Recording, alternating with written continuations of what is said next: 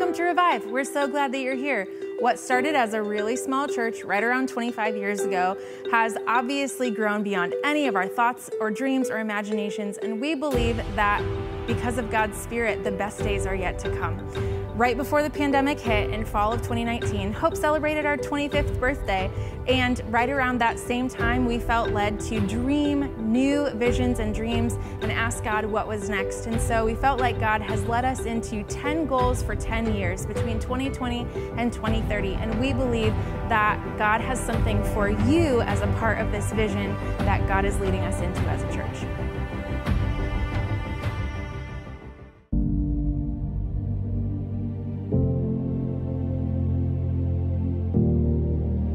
The vision reminds us that our best days are yet to come.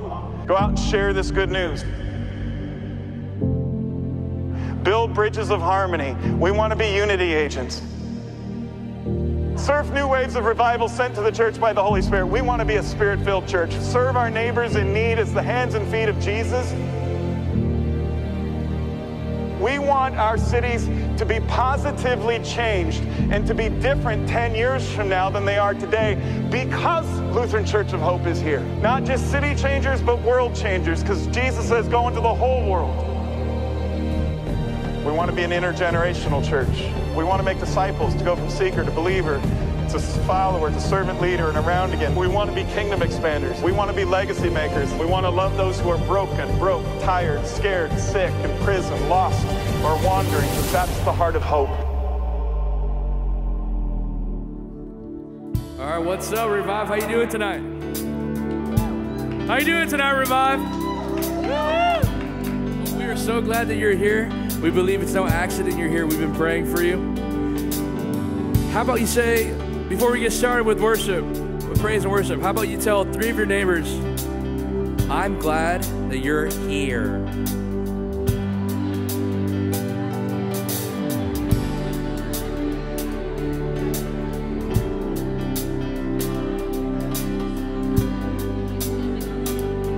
I'm so glad that you guys are here tonight. All right, so for this next song, the first song of the worship set is called Holy Water. We've never done it here before at Revive, but I'm sure you've heard it before. It's by We the Kingdom. It's got a little country, a little folk vibe going on to it. So I know sometimes it is scary and it's hard to engage in worship when you don't know the song. But I'm encouraging you today just to have fun, just to dance. Let the song be sung over you. You don't have to sing, it's okay. But you can have fun and to know that God is right here with us right now.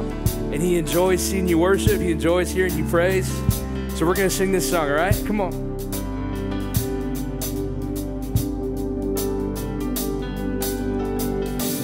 God, I'm on my knees again. God, I'm begging, please again. I need you.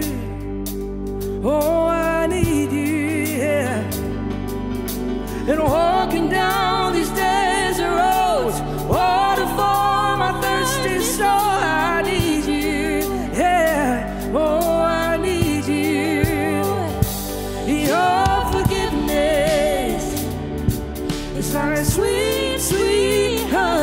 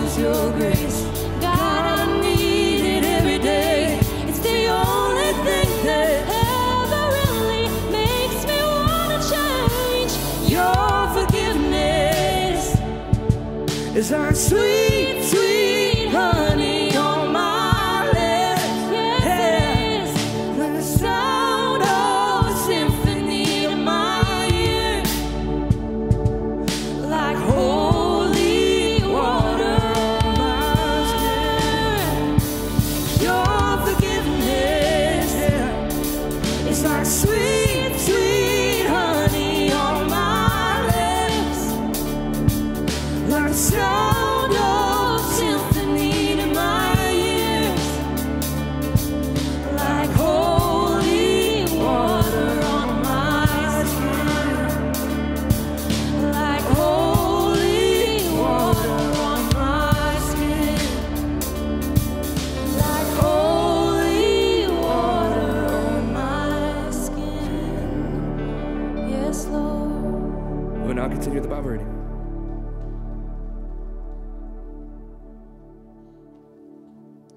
Tonight's Bible reading comes from Habakkuk 3:17 through 18. Even though the fig trees have no blossoms, and there are no grapes on the vines, even though the olive crop fails, and the fields lie empty and barren, even though the flocks die in the fields, and the cattle barns are empty, yet I will rejoice in the Lord. I will be joyful in the God of my salvation. Here ends the reading.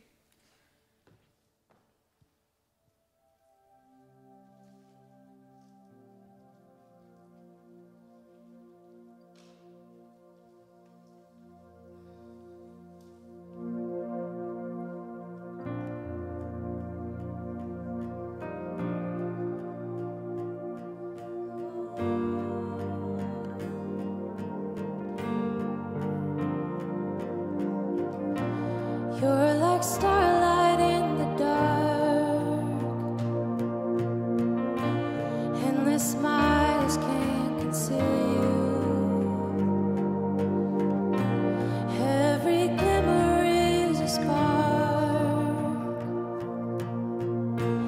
catching fire as you break through.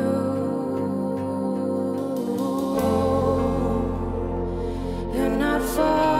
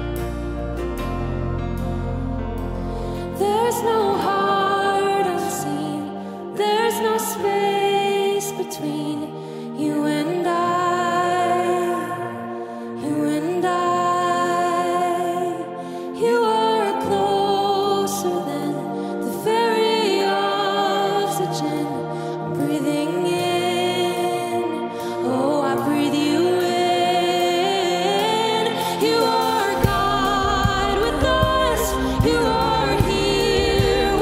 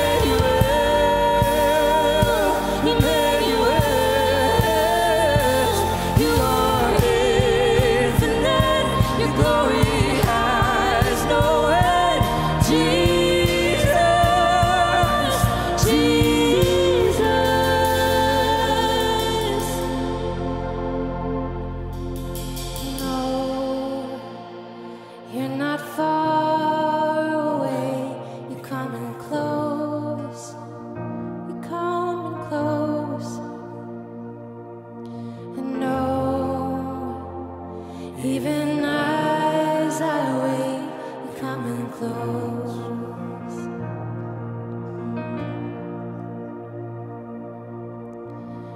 You're like starlight in the dark. Endless smiles can't conceal you. And every glimmer is a spark, catching fire as you break through. Revive, would you pray with me? Father God, thank you so much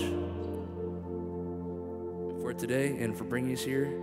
Lord, I just pray that today we would have fun. That today we would just rejoice in knowing that we have breath in our lungs and that you gave us that. Jesus, we're here for you. We love you. Pray this in Jesus' name. Amen. You may be seated.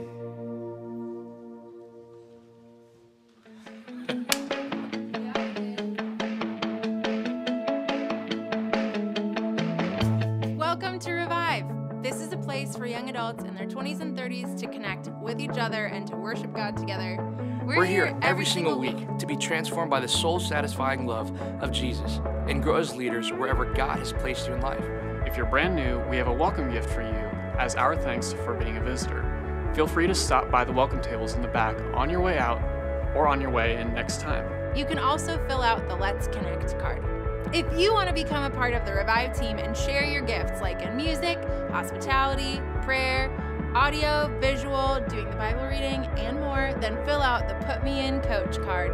Come worship with me on the worship team. If you're an introvert like me, come hang out in the back. And whatever is happening in your life, we want to know how we can specifically pray for you. Let us know by using one of the prayer request cards. All of these cards are available on the welcome tables, in our Instagram bio, or on the Revive page on the Hope website. Beyond this worship service, there are lots of other ways for you to connect with other people and to grow in your faith. You can find the details for all opportunities at Revive and Hope on our Instagram and Facebook, on the weekly announcements, the weekly email and text communications, and you can also rewatch and share messages from our YouTube and podcast on Spotify and Apple Podcasts, or you can live stream Revive while you travel on revive.watch. But honestly, just find us on Instagram. Our mission at Hope is to reach out to the world around us and share the everlasting love of Jesus Christ. As a church, our goal is to give away half of our income to mission partners and local nonprofits. If you want to give through Revive, head to LutheranChurchOfHope.org and click the green My Offering button on the top of the page. Or you can also text WDM Revive and a dollar amount to 515-219-9093. Thank you so much for being here and being a part of what God is doing here at Hope and Revive. We've been praying for you, and we don't think it's any accident that you're here. Welcome to Revive tonight.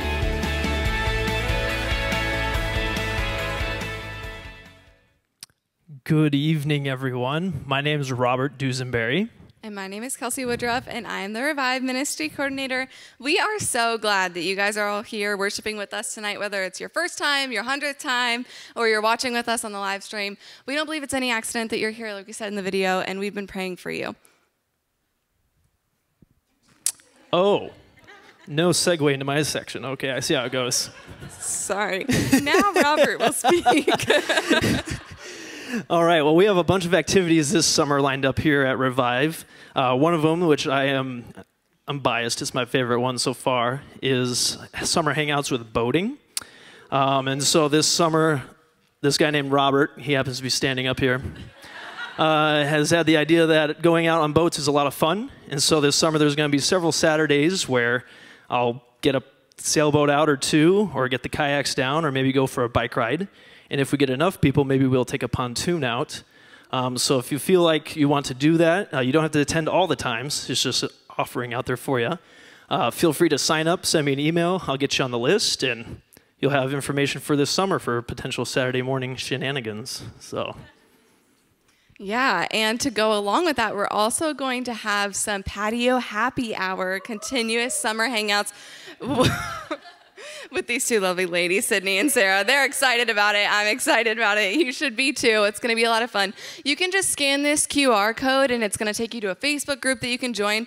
I've been keeping an eye on this group. They're accepting your requests so fast, faster than I could ever accept it. And my job here at Hope is social media. So they're on it. They're excited to have you there and joining them. And you can just be in touch with that group to make sure that you're seeing the dates and the places and the times that they will be gathering. It's going to be a lot of fun. Another announcement that we have is that we are doing a serve project here at Revive.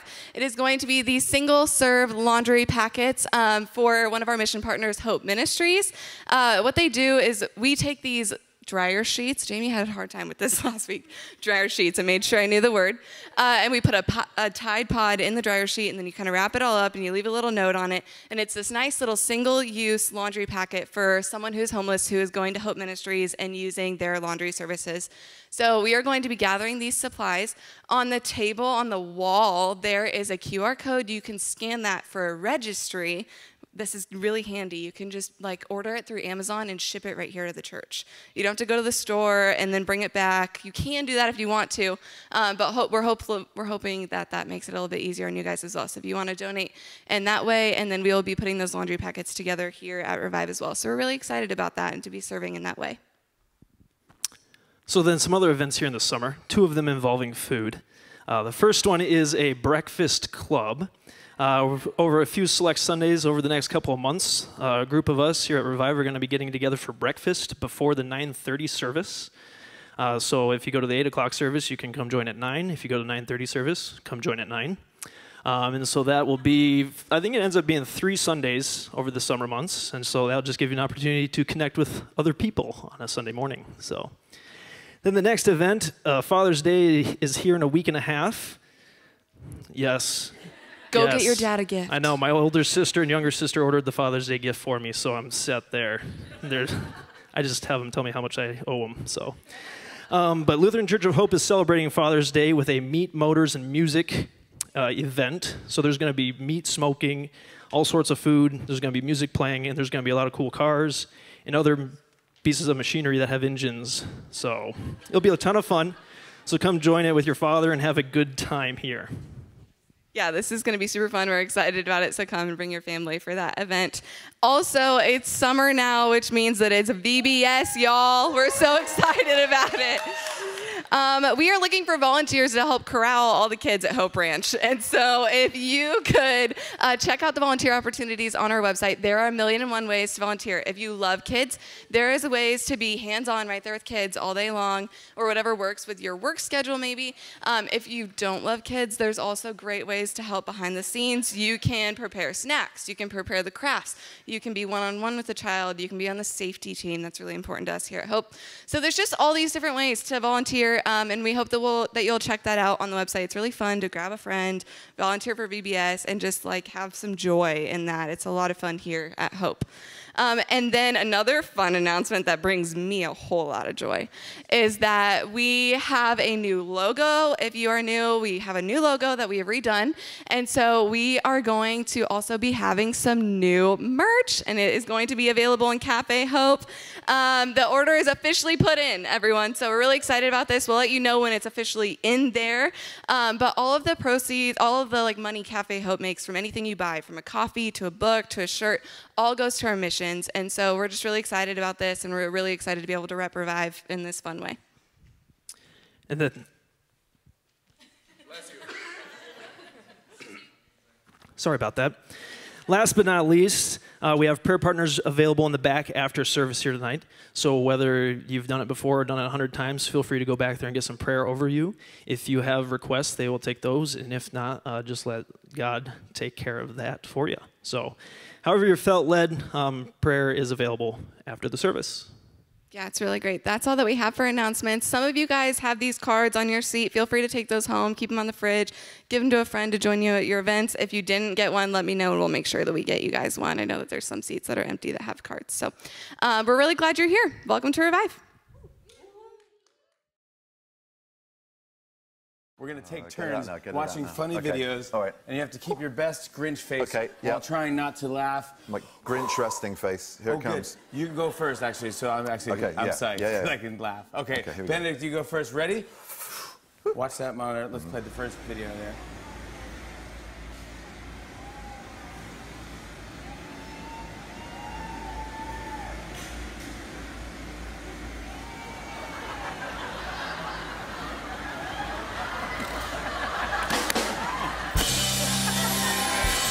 How long did I last? Yeah.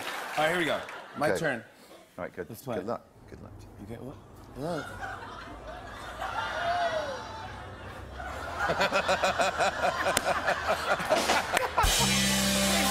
I don't understand what I just saw. All right, here we go. English classical. My turn. Here we go. Yes. No training at all. No training at all. For me. Straight off the streets. Go on, do it, Jim. Yeah.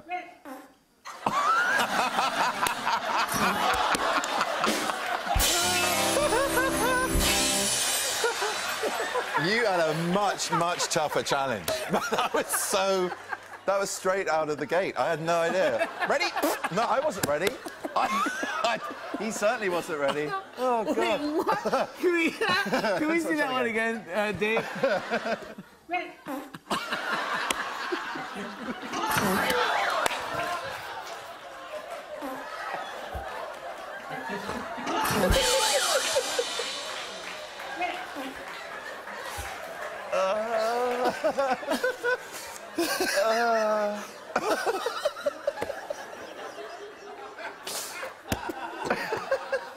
So sorry. Whoever that is, I'm so sorry. I'm so sorry.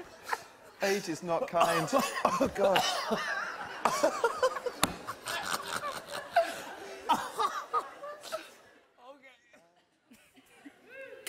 Well, good evening, everyone. My name is Jamie, and I'm the Revive Young Adult Minister here at Hope's West Des Moines campus. And I'm wondering, when is the last time that you just got lost in a moment? Maybe because you were laughing really hard.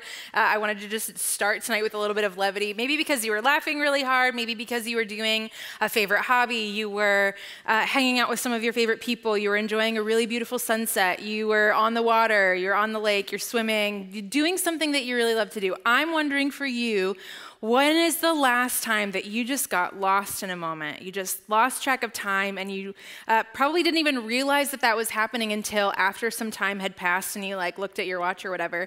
I'm going to ask you in a moment to just turn to some neighbors and share about that, so you can think about that in a moment. But I'm going to share some moments lately where I got lost in the moment. My family all just kind of converged here in Des Moines unexpectedly last weekend, or a couple weekends ago, and we found ourselves at Fong's Pizza on Court Avenue at 11 p.m. My mother has never seen such a thing.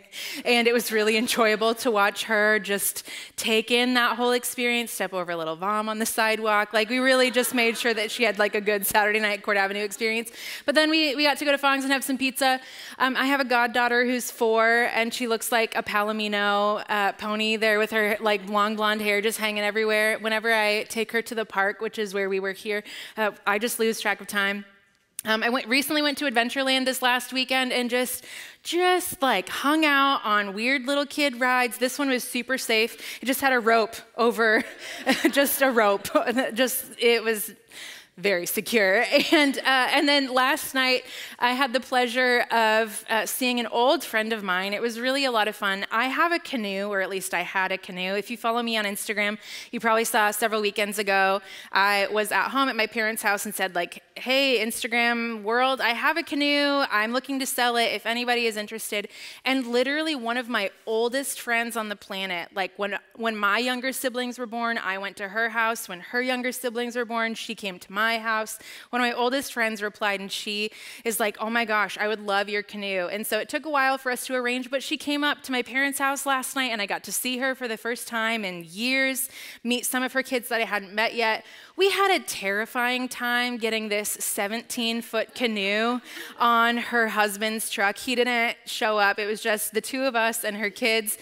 We got the canoe up and on top of the truck, and then we realized that the wrong end was at the wrong end. My dad had showed up by that point in time, and so he's like, well, rather than taking the whole canoe off, why don't you just stand in the truck bed and just rotate the whole thing? I thought this is how I die, is how this happens. But we did it very successfully because we are strong, independent women. So yeah, sold that canoe and it felt really good. And I realized after a while, I had no idea how much time had passed. It was rather chaotic. As soon as she drove off into the sunset with this canoe, my younger sister texted and she was like, hey, we're going to Huhat. Do you want to come to Huhat? And I was like, yes, I want to go to Huhat. So we go to Huhat, meet up with her boyfriend. My parents came. They had also never been to Huhat before, so that was a riot and just a ton of fun. I know. Well, now Mom has now been to Fongs and Huhat. Like, she's living her best life. Yeah. And I was with my family at Huhat and looked at the clock and it was like 8:15. I'm up in Ames. I still need to come home. Just one of those nights where you lose track of time because everything is just lovely, like just glorious, such a fun evening. And so I'm wondering for you what those moments are like. So I'm going to invite you in a second to turn to your neighbor and maybe you share a moment recently where you just got lost in the moment. Maybe it's an old like core memory that has been unlocked for you recently. Or maybe you're like, I always freeze in moments like this and I can't think of a single memory I've ever had in my entire life. You can just share something that you like to do if you can remember that. So just take a moment, turn to your neighbor and share, and then we'll continue on.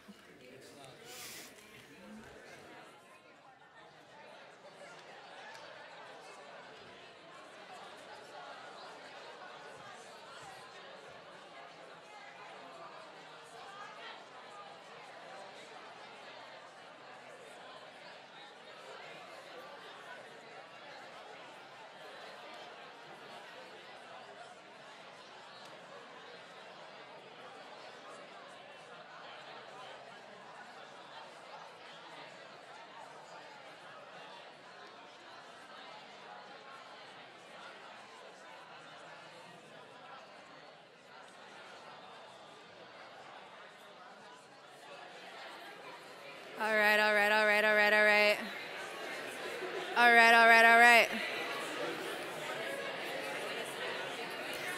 All right, take another moment, finish up what you haven't finished sharing yet. Turn to your conversation partner and say, you sound fun. Okay, I'm curious if anybody would be willing to just raise their hand and share some themes. You don't have to share, we did this and then we did this or this. Just share with me some themes maybe that you said or that your conversation partner shared. Maybe the memories involved food or people or sunsets, or I'm just curious what themes we have in the room. Any brave person want to raise their hand and shout it out? Yes. Hanging out with friends. Hanging out with friends. Awesome. Yeah. Okay. Yes, Brennan. Family and food, good ones. Who else? Yes. Oceanside. A little sand under the toes. Excellent. Yes.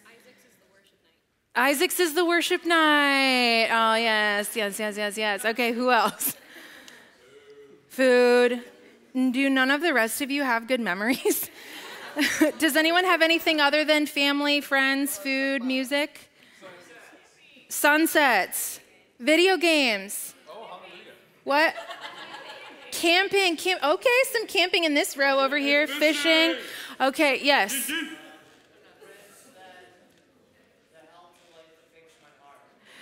Oh, that's lovely. Okay, one more. Yeah, Jeff. Bicycling. Okay, these are all such fun things. You guys are such fun people. We should hang out more. Okay, so here's the thing about what we all just did. I feel like the room is lighter and brighter. Tonight we're talking about joy. And all of these things that we just talked about, if you'll go to the next slide, is that these are avenues where we experience joy. Joy, this robust experience, oh, there's a $10 word that just came out of my mouth.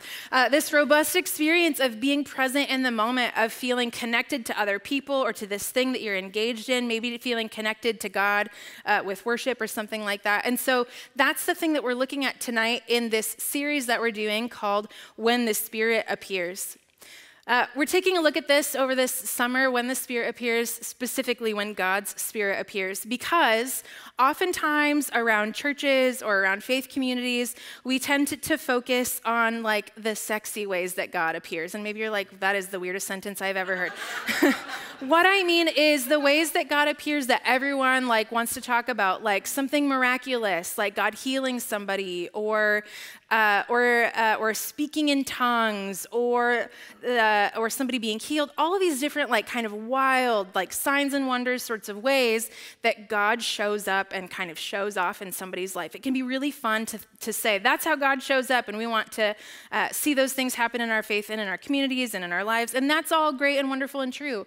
But the reality of faith and how God's Spirit moves is that God's Spirit doesn't just move that way. God's Spirit does move that way, absolutely, but that is by far not the exclusive way that God's Spirit moves. Often the way that God moves is a lot more subtle. It can be a little bit more nuanced. It shows up in the day-to-day, and so often we just miss it. And so tonight, as we talk about joy, that's one of the ways that God's Spirit shows up. So we're going to look at some research, we're going to look at some definitions, and then dive into some really fun things. So we're, first of all, going to look at the difference between joy and happiness. First of all, joy.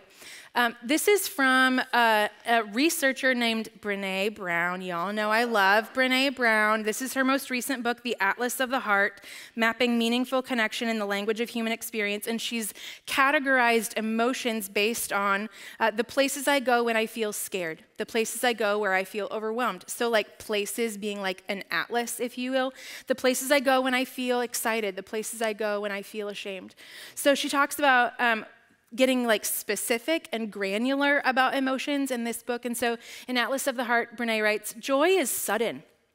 It's unexpected. It is short-lasting and high intensity. It's characterized by a connection with other people or with God or nature or the universe. Joy expands our thinking and attention, and it fills us with a sense of freedom and abandon. I want you to just kind of soak in a time where you have felt these sorts of things and what that felt like for you. Now, joy is different than happiness, and here's how Brené characterizes happiness. Happiness is stable, it's longer lasting, and normally the result of effort. It's lower in intensity than joy, and it's more self-focused. With happiness, we feel a sense of being in control. Like, woohoo, my life is finally going my way, I can be happy. Unlike joy, which is more internal, happiness seems to be more external and circumstantial. So you can really begin to see some major differences here between joy and between happiness, both really awesome emotions that we feel. And so one of the things I think is really fascinating is that joy is sudden, unexpected. It's characterized by connection. Happiness is a little bit more self-focused, a little bit lower in intensity, maybe more stable. I wish joy was more stable. Excuse me. Happiness is a little bit more circumstantial. Joy carries with it a sense of freedom and abandon. So when we look at joy and we look at happiness, we think about, well, how did not just people today think about these things, but how did people in the ancient world think about this? Has joy and happiness kind of been consistent throughout the human experience?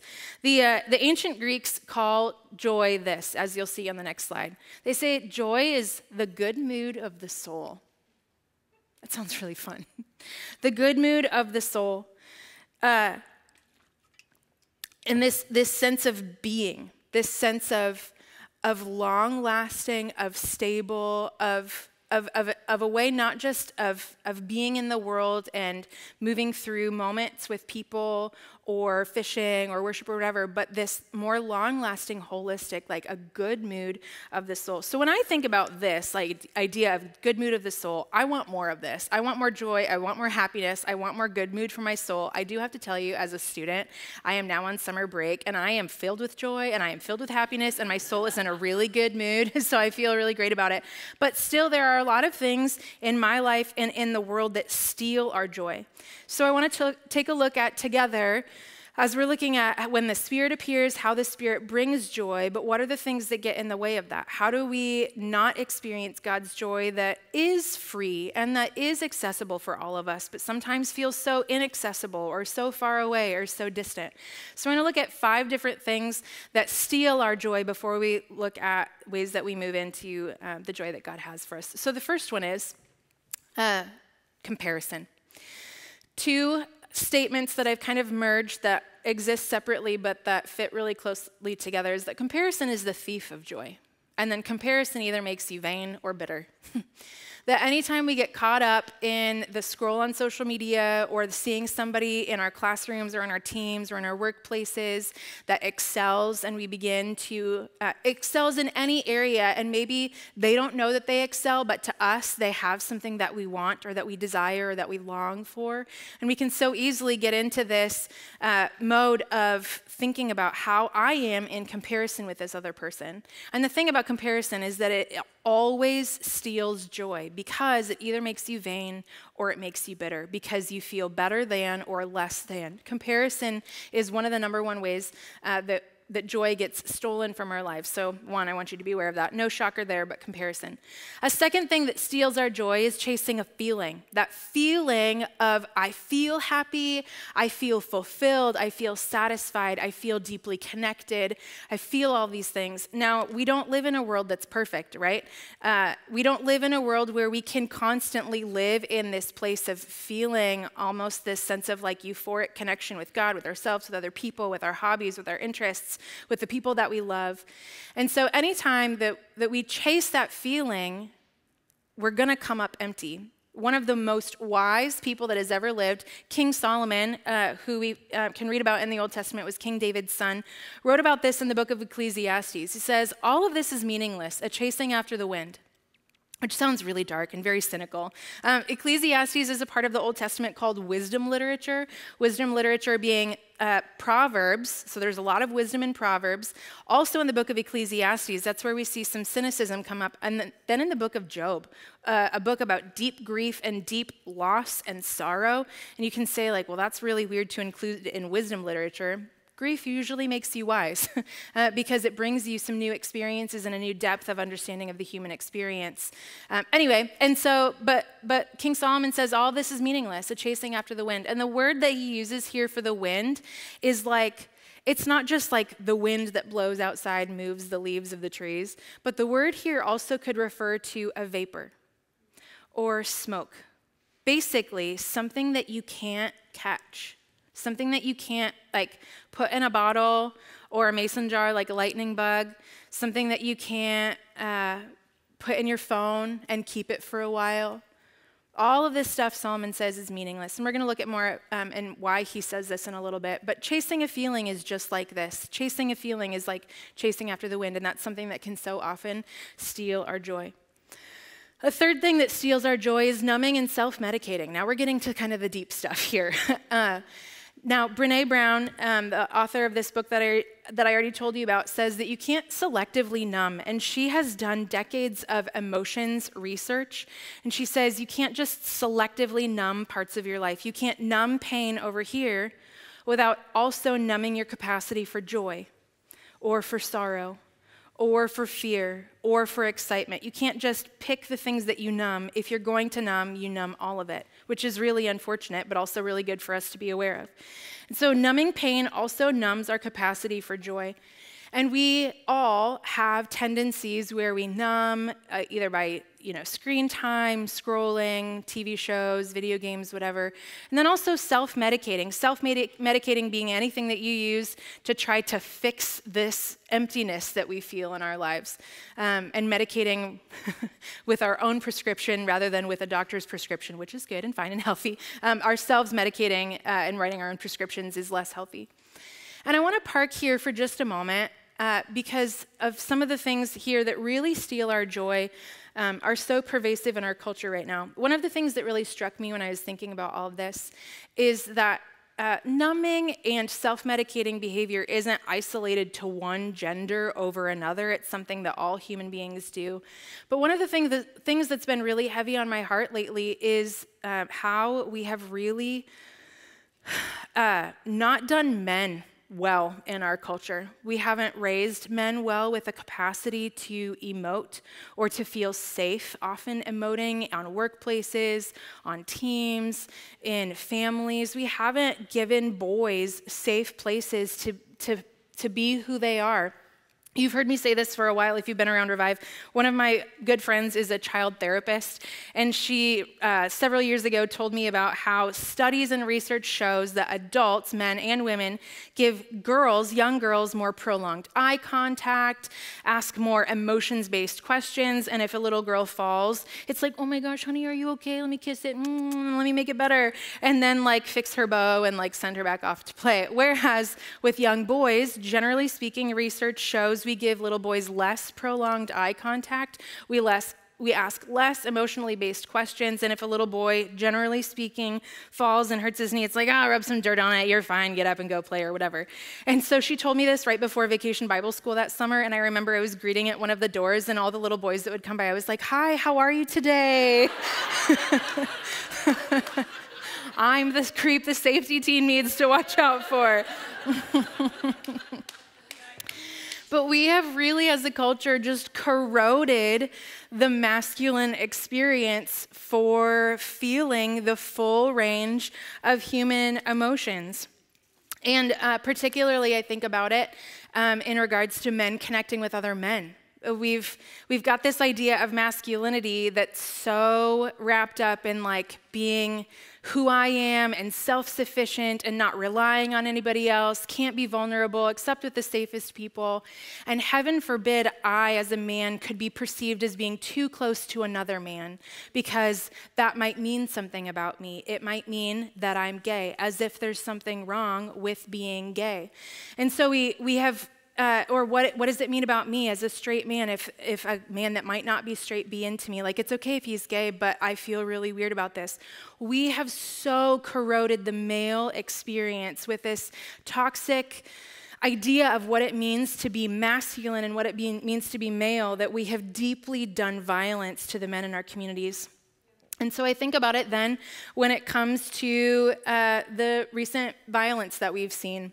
Pastor Mike talked about this past weekend and showed this just real clear set of statistics from some recent research that of mass shooters, 98% are men. 67% have a criminal record, 65% have been diagnosed with a mental illness, 50% acquired guns legally, 50% acquired guns illegally. We have a problem with how we've been raising men in our culture, with how we've been leading men, how we've been teaching men, how we've been cultivating men, how we've been coaching men. And this isn't just a man's problem. Please don't hear me say that. This is men and women and all people. We've got some things that we need to grapple with, or we're going to continue to see issues like this. I also think about pornography. Man, I am not pulling any punches tonight. Making me sweaty. Okay. I also think about pornography as well. Not that pornography is a guy's thing. It is not exclusive to any gender. But this attempt at human connection, the thing that we were designed and created for that brings so much joy, you saw in the definition of joy, it's about connection with God, ourselves, and with other people. Pornography is a fake attempt at connecting that in the moment feels like a deep connection, but then immediately afterwards, that's not a real person that's there. And it actually rewires the human brain in how we perceive connection with other people, how we can connect with other people. And so all of these things, when we take a look at what is stealing our joy, we have deep problems in our culture and in our country right now with numbing and with self-medicating, with all sorts of different things. And we see that in the violence that we enact towards one another. Now, I'm not just talking about men and mass shooting. I'm talking about being mean girls. I'm talking about being snide at work. I'm talking about, like, how many of you watched Parks and Rec, and they were always like being hard on Jerry or Gary or Terry, whatever his name actually was, because he had lots of different names that came out. We do violence to one another so often, and so much of that is judgment to ourselves because of the pain that we carry. So we numb and we self-medicate. Okay, moving on.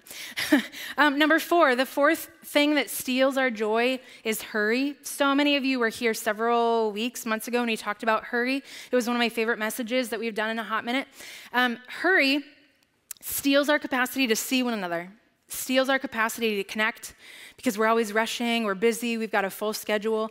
John Mark Comer, if you read one book this year, it should be the Bible.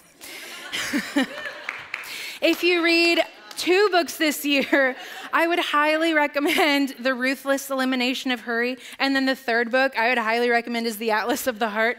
You're like really set between the 3 of these. But in The Ruthless Elimination of Hurry, John Mark Comer writes, love, joy, and peace are at the heart of all Jesus is trying to grow in the soil of your life. And all 3 of those things are incompatible with hurry. Love, incompatible with hurry. Joy, incompatible with hurry.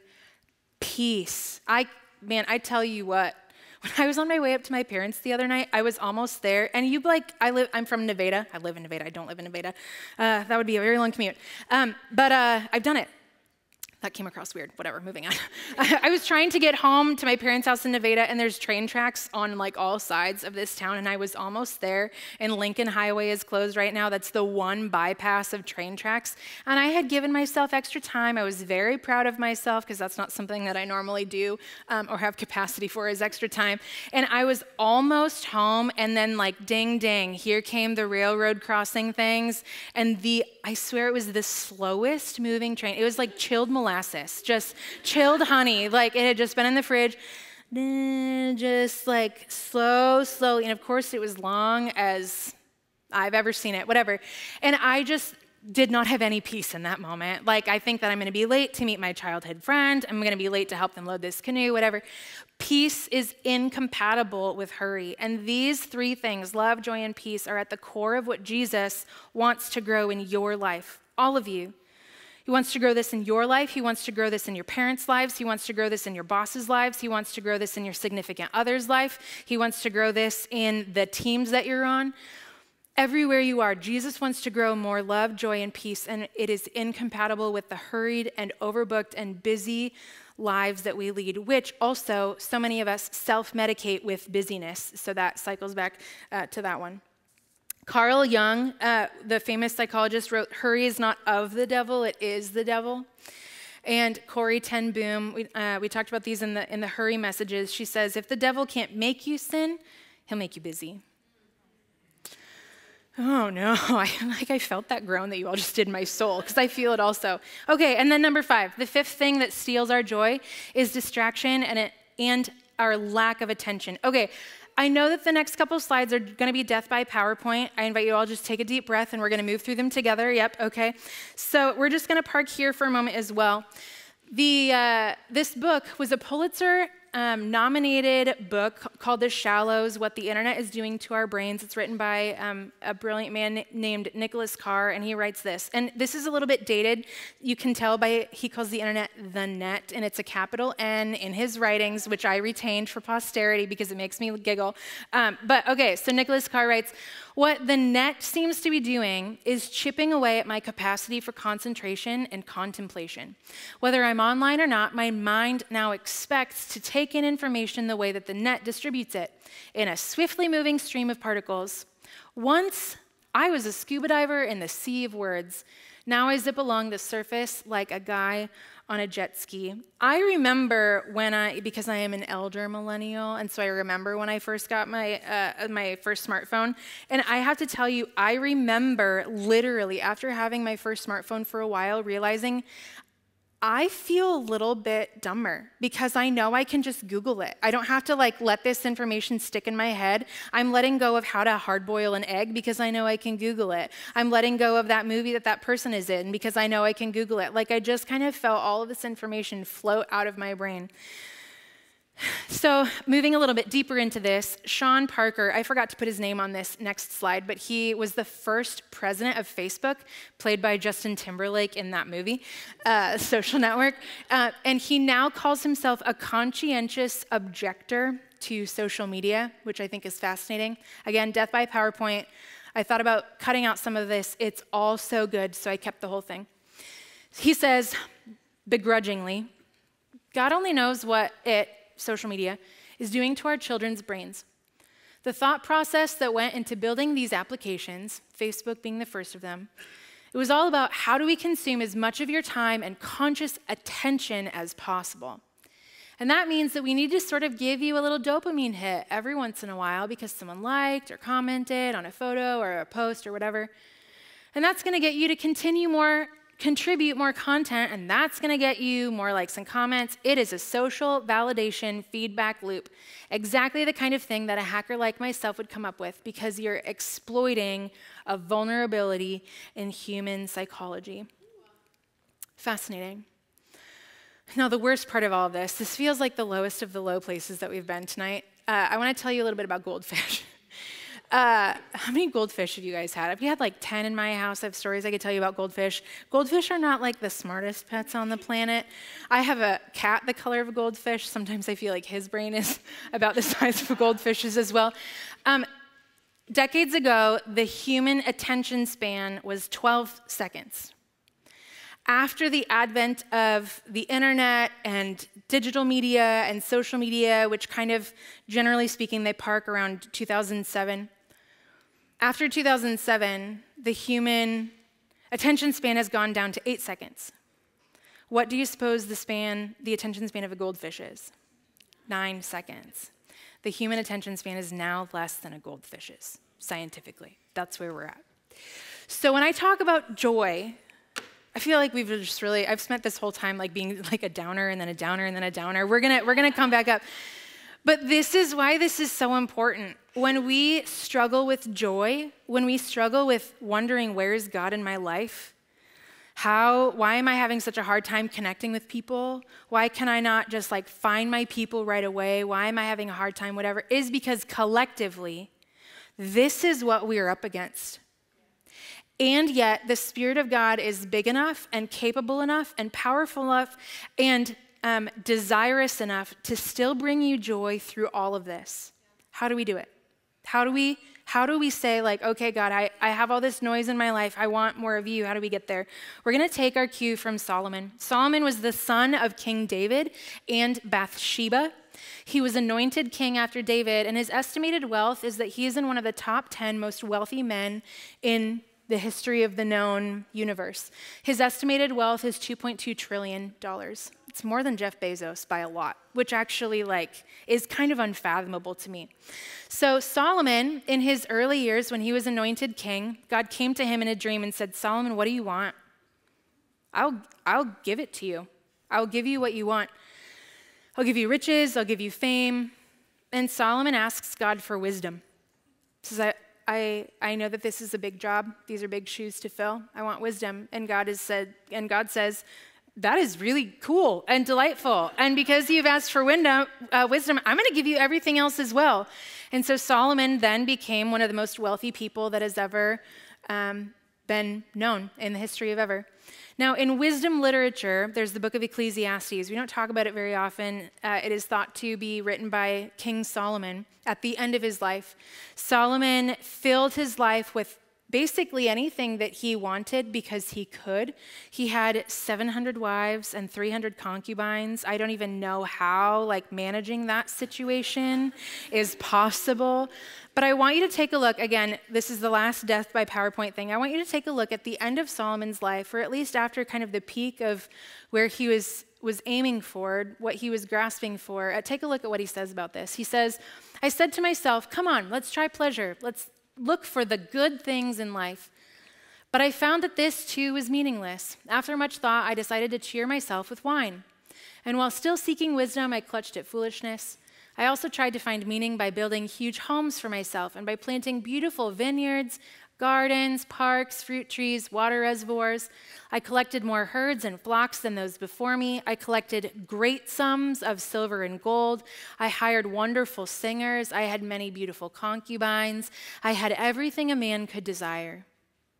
So I became greater than all who had lived in Jerusalem before me, and my wisdom never failed me. Anything I wanted, I would take.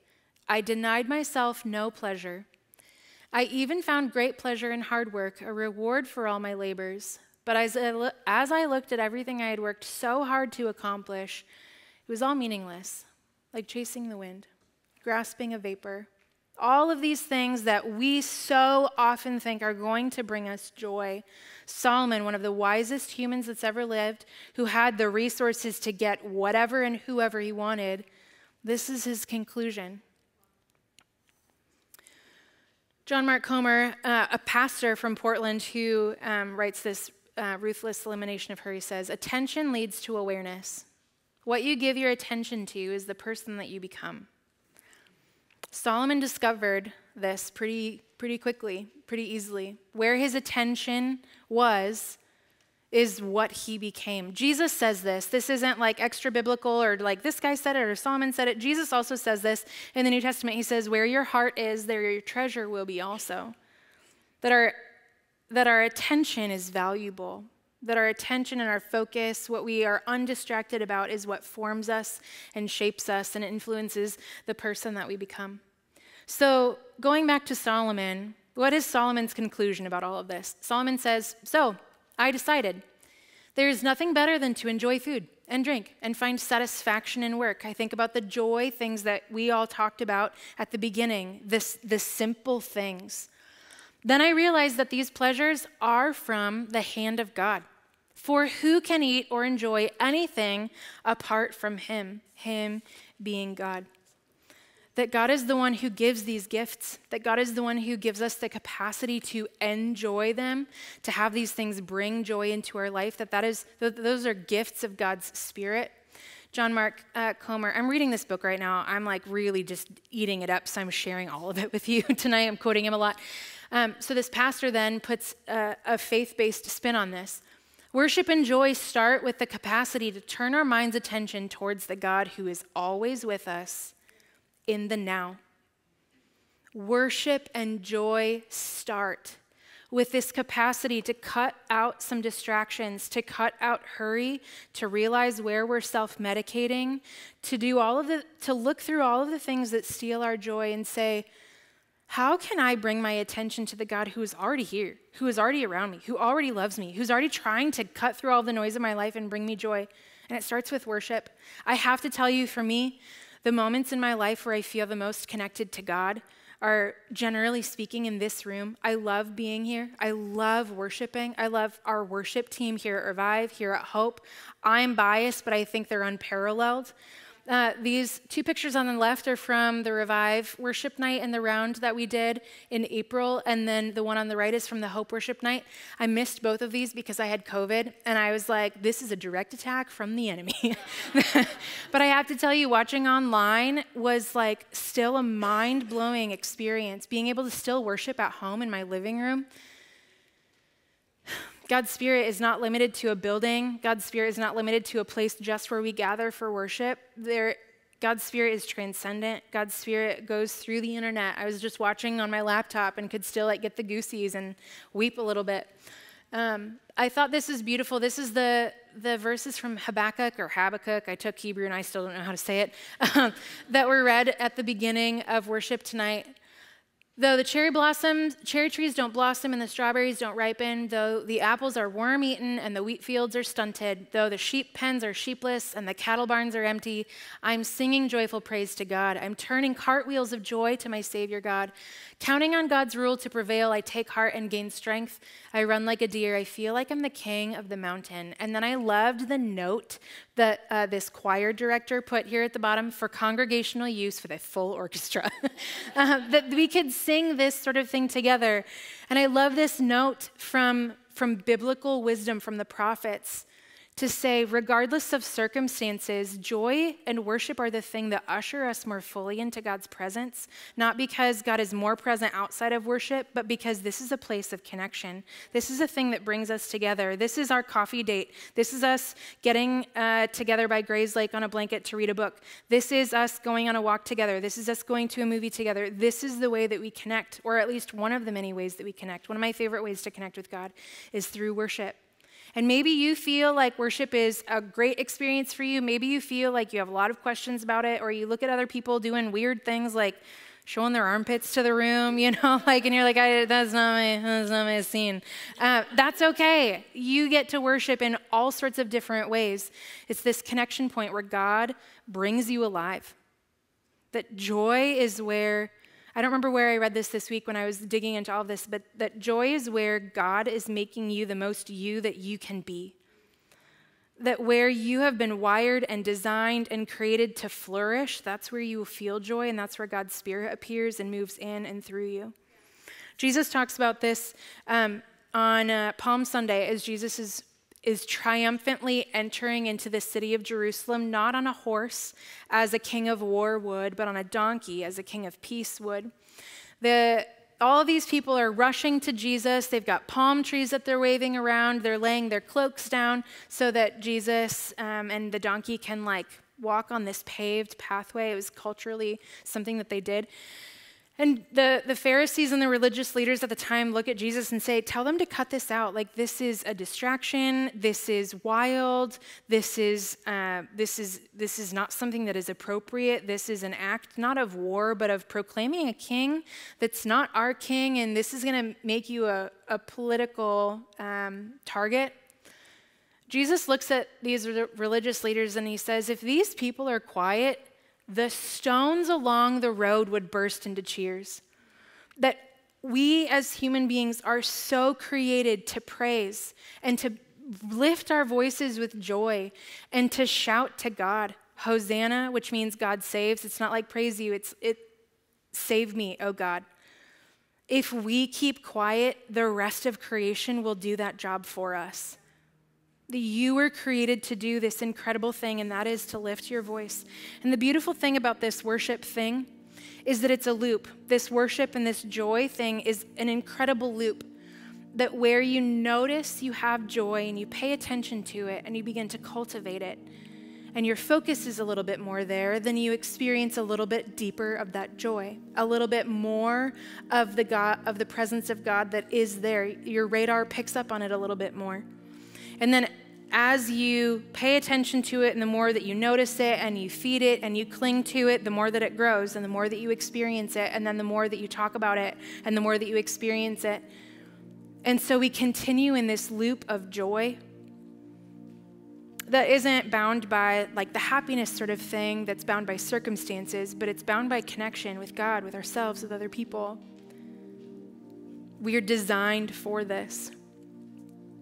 We're designed for joy. You are wired. Your spiritual and physical DNA is wired for joy.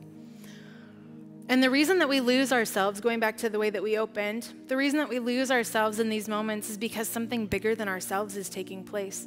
Brené writes in the Atlas of the Heart that joy is often one of the most difficult experiences for human beings to articulate. It's harder to collect data about joy because it is so much bigger than the words that we even know how to use.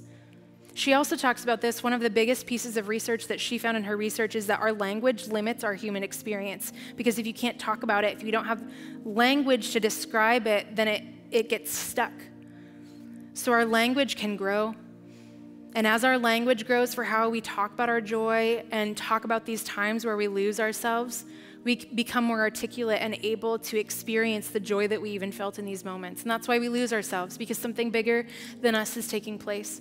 God's gift of presence and joy is for you. And maybe you're here and you're thinking, my life has looked very joyless lately. Maybe there's some joy here tonight for you.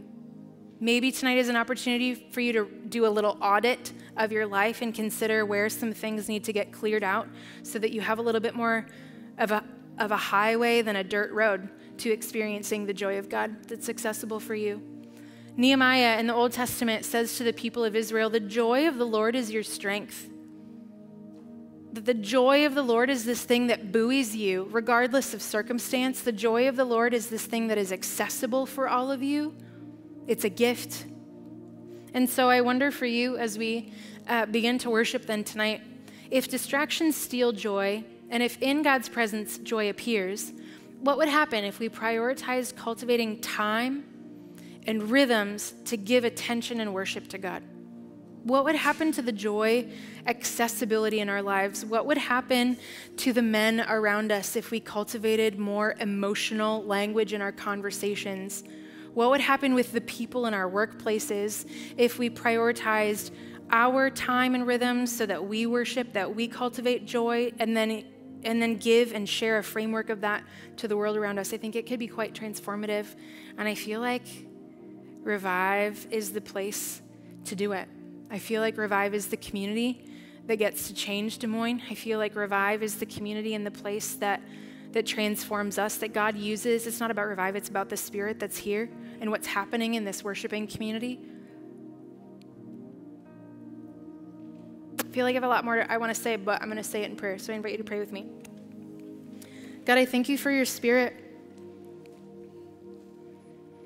I thank you for the truth that when your Spirit appears, it brings joy.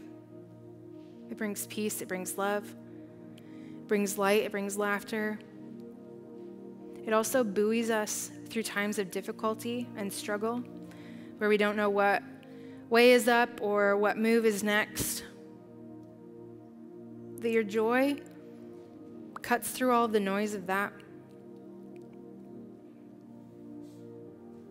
God, I ask that you'd help us get really honest about where we're shutting joy down in our lives in an attempt to access joy.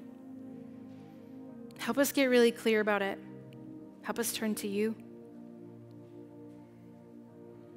God, I pray for all of the people in the room or who are hearing this message or this prayer who feel like their life is a valley of dry bones.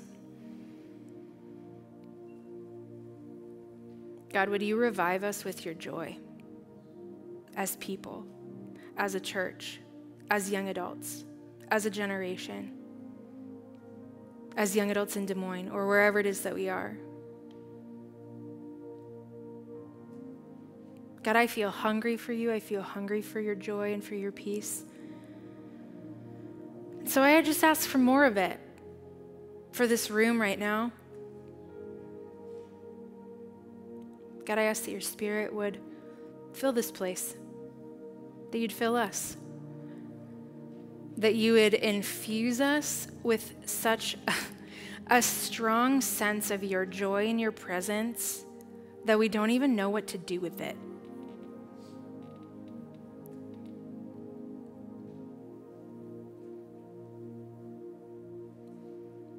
God, I ask that you would highlight and just point out to us, people in our lives this week that could really use some love and some joy and some hope. Help us to not turn on a fire hose and just douse it, but to be gentle and to come alongside and to have almost a supernatural ability to see where there is a lack of joy and what it is that you are calling us to do immediately in that moment to just bring more of you.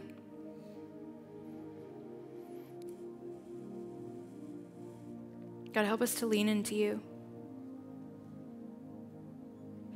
Help us to not strive so much for joy as we do just lean into who you are. Spend time with you, worship you, go on walks with you. Notice you in the blooms and in the birds and in the sunshine and in the clouds and in the sunsets and in the water and in boating and in the eyes of one another.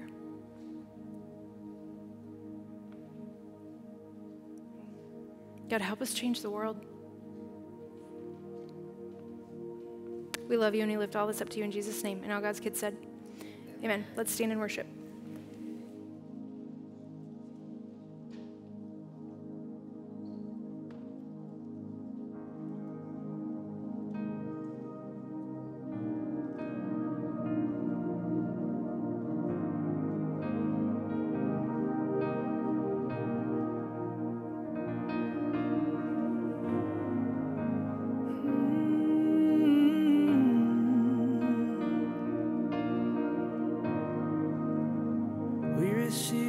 Joy, Jesus,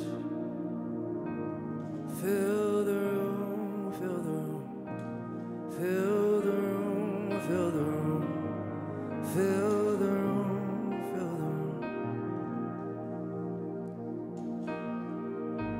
fill the room, fill the room, fill the room, fill the room, fill the room, fill the room.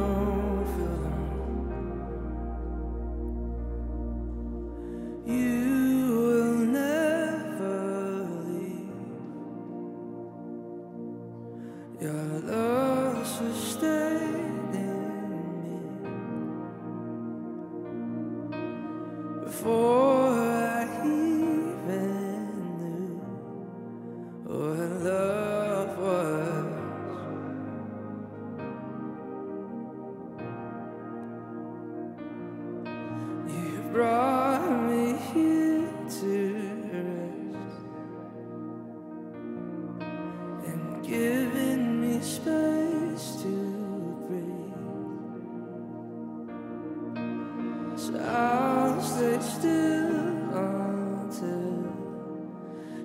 I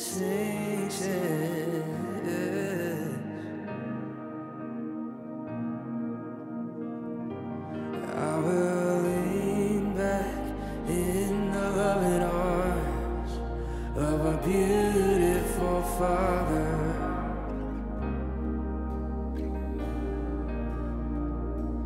I will breathe deep and know that He is good.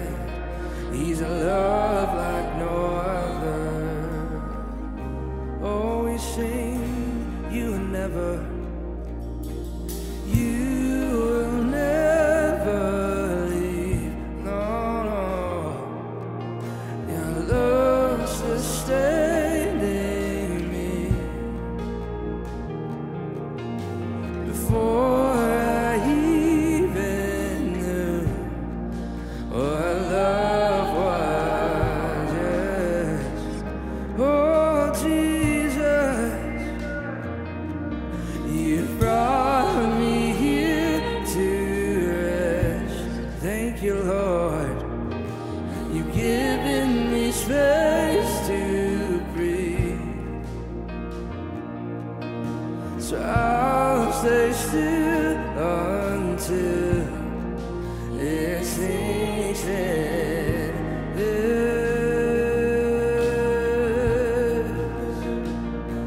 And I will lean back in the loving arms of a beautiful Father.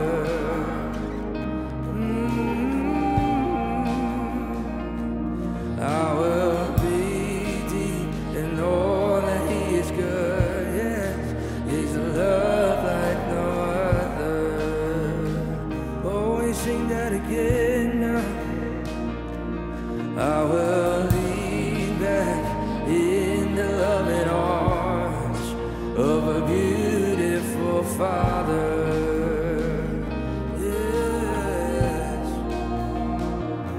And I will breathe deep and know that He is good. He's a love like no other.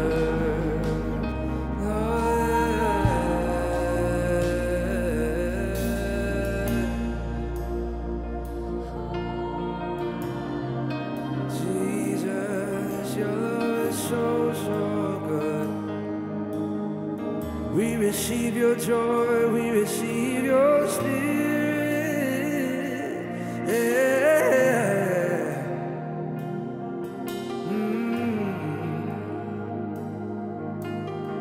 Revive. I know we're talking about joy tonight, and it's been a difficult couple weeks. It's been a difficult couple years.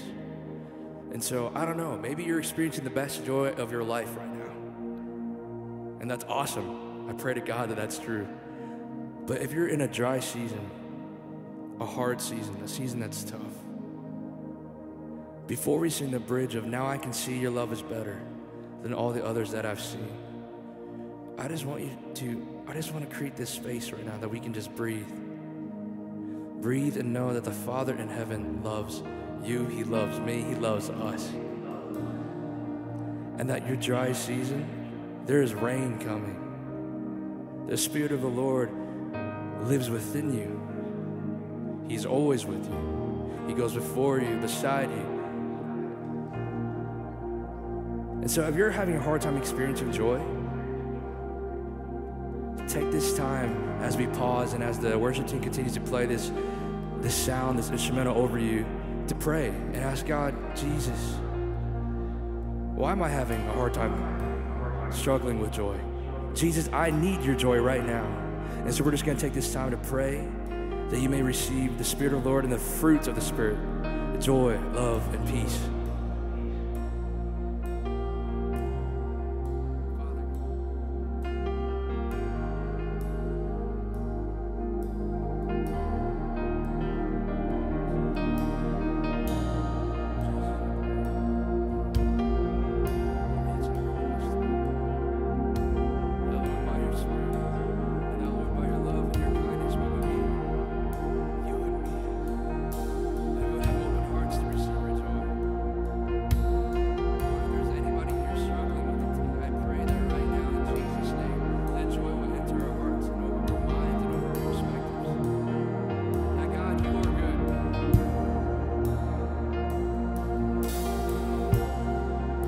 choice for us. Your love is for us.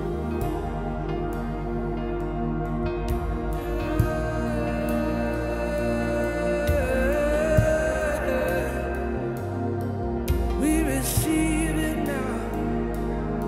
We receive it now. Your joy in your peace, in your love is for us. We receive your joy. We receive your joy. And we receive your joy. We receive your joy. And now I can see it. And now I can see your love is better than all the others that I see. And I'm breathing deep all of your goodness, your loving kindness to me. And now I can see your love is better than all the others that I've seen. And I'm breathing deep all of your goodness, your loving kindness to me. We sing now, now I can see that your love is better than all the others that I've seen. And I'm breathing deep all of your goodness, your loving kindness to me. And I will lean back in the loving arms of a beautiful Father. Yeah. And I will breathe deep and know that He is good.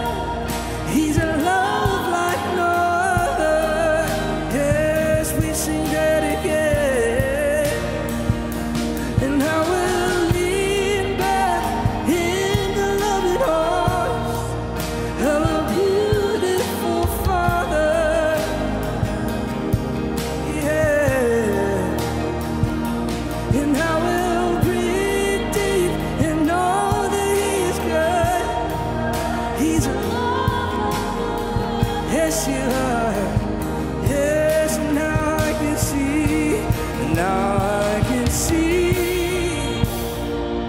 your love is better than all the others that I see. Yeah, I'm breathing deep all of your goodness, your loving kindness to me.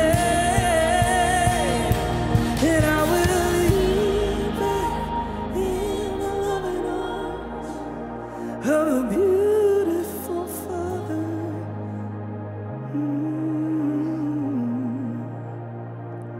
And I will breathe deep and know that He is good. He's a love like no other. Yes, we sing that again. I will lean back in the loving arms of a beautiful Father. Yes. And I will breathe deep and know that He's good. He's in love like no other. Thank you, Jesus.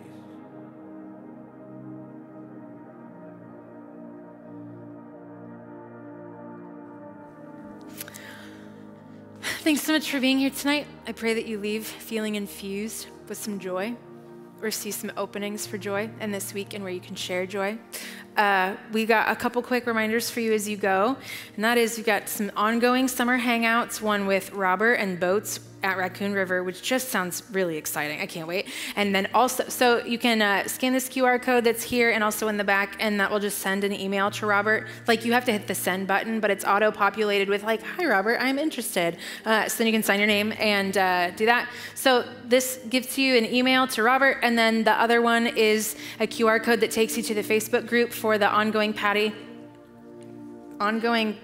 happy hours, patty hours.